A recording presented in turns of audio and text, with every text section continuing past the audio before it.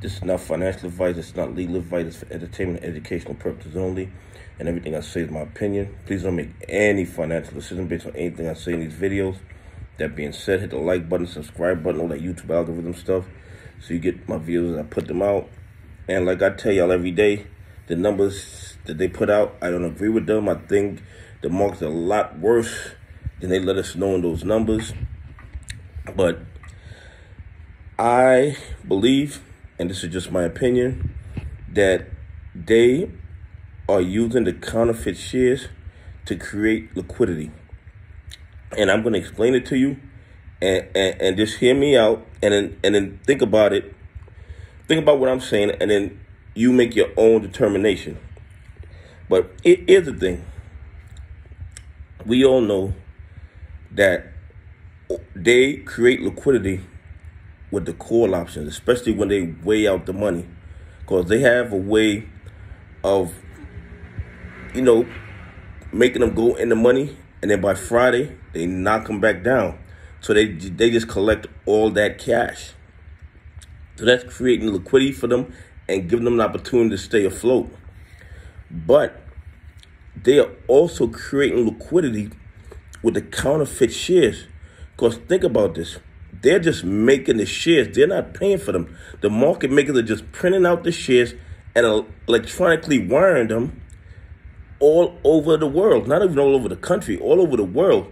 So as far as I'm concerned, this is like international wire fraud, because they know these shares don't exist. They know these shares don't exist, and they just keep sending them. You place an order with Robinhood, Webull, Schwab, Fidelity, Moomoo, whatever broker you're using, whatever app you're using, you put in an order and they just fill it. Even though those shares do not exist, even though nobody paid for, well, we paid for the shares, the retail investor paid for the shares, the pension fund paid for the shares, but the one who gave you the shares, the one who issued the shares to you, didn't pay a cent for them. They didn't pay a cent for them. And the evidence is in the filings by these institutions. You had Citadel file, they had $65 billion in shares that were sold, not already bought. So they got a $65 billion windfall. Okay? And that's what they're doing every day. They're creating liquidity by selling the shares that they never paid for. They never paid for the shares. The market makers are making the shares in a computer program, and then they just, when you order them, they just fill it. I mean, what did the virtual CEO say? Well, if we had an order for 1,000 shares and there were only 200 left, we would just fill the order because we have infinite liquidity. So if the shares never existed, but you paid for the extra 800 shares, they get to keep that money.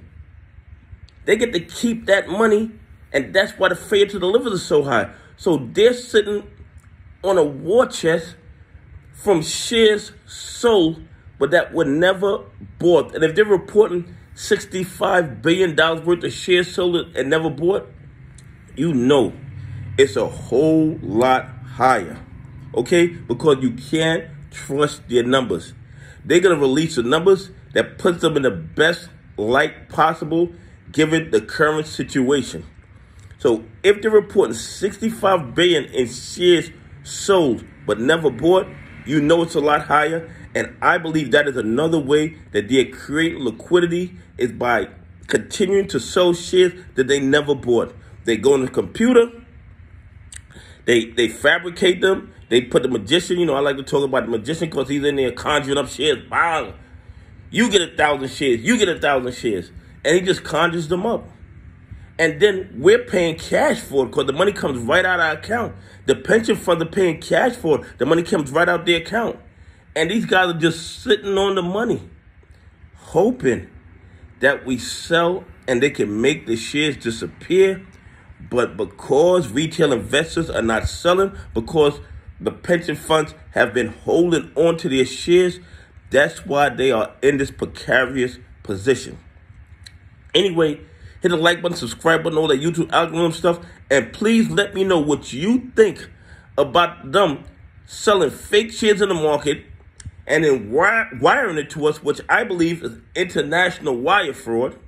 I believe that violates a lot of, U.S. and international statutes. But let me know what you think about them creating liquidity by selling shares that they never bought, that they never really owned. Okay, have a great day. God bless. I appreciate y'all on this journey with me. Have a great day.